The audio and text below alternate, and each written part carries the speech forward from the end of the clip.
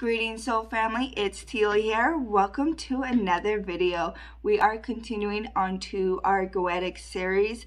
I know that some of you may be like, okay, are we going to talk about anything else in between? Yes, we will.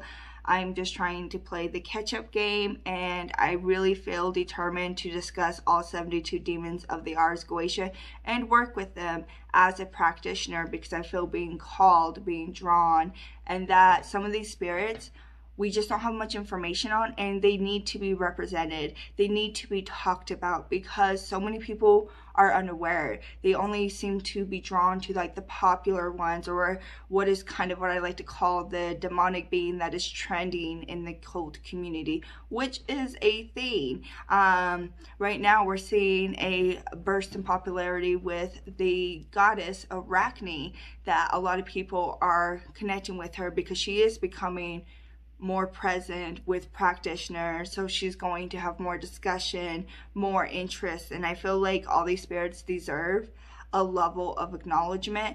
And if you feel drawn to any of these videos, it's because you're being called to work with that spirit. So now to continue on to Gaap. Gaap is the 33rd spirit mentioned within the Ars Goetia, ruling over anywhere from 36 legions of demons to 66 legions. Gaap is said to present true answers of the past, can help you with divination, and has a little bit of a sneaky, tricky side, and can actually help you mess with like another witch that has done you wrong. He has said that he has the ability to steal their familiar. You can mess up people's divination or what they are receiving with his guidance. He can definitely help you with that. He also helps consecrate ritual tools such as your antheming, your chalice. He can help you set up your ritual room, and can even give you access to connect with other infernal beings. I think he is very beginner friendly, but he does kind of have that trickster fun side to him.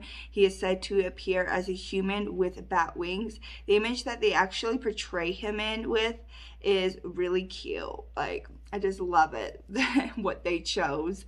But he's actually a very powerful being nonetheless, and he is actually represented by one of the cardinal points. According to the Key of Solomon, it is south, while in the Pseudemonica Dominion, it is west.